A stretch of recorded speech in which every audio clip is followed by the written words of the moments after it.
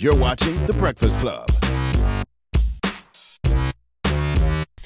Morning, everybody. It's DJ MV Angela Yee, Charlamagne the God. We are The Breakfast Club. I don't even know what time it is anymore. We've been here all day, 6 a.m. to midnight. Now, if you don't know what we're doing a Change for Change Radiothon. It's powered by Doe's Beds. Now, this is the benefit Project 375, and Project 375's mission is to raise awareness of mental health, end the stigma, and raise funding for treatment. So we're asking you to donate. Text CHANGE to 52182 or head over to bcchange, 4change.com, and donate as much as you can. Now, also, thank you to One United Bank as well for also benefiting Project 375 too. Absolutely. Now, we got a special guest on the line right now, the homie Lecrae. What's up? How we living? What's up, bro? How are you, sir? Are you ready to do some tithes and offerings this morning? Oh, boy. Are you ready to give 10%? Hey, you ready? It's whatever you need, baby. It's whatever you need. Wow. Don't play with us like that now. God is watching. All right. Now let's just put this out there. Now, you're calling because I'm sure that you want to help the cause.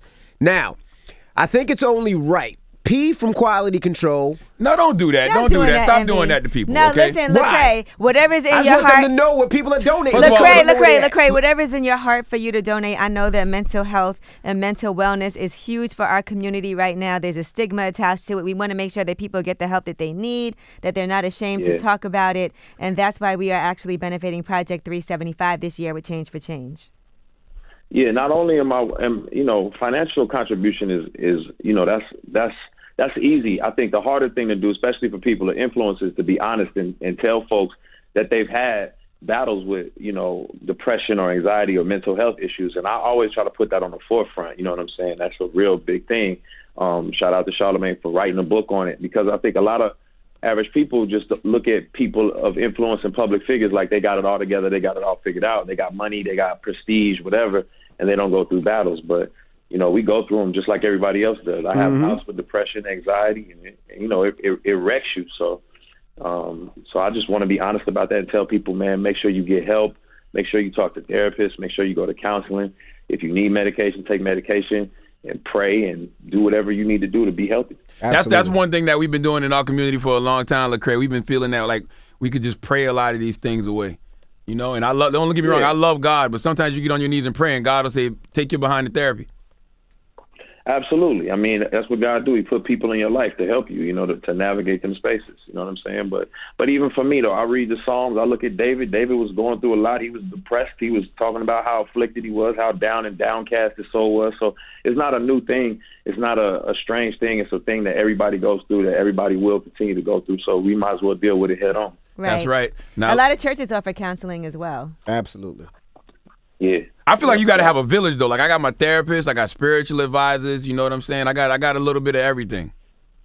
Yeah, you got to. And I mean, obviously the more strenuous and the more demanding your job is and your role and your titles are, the more difficult it is. And I always tell people, it's hard when everybody expects your best, but you're at your worst.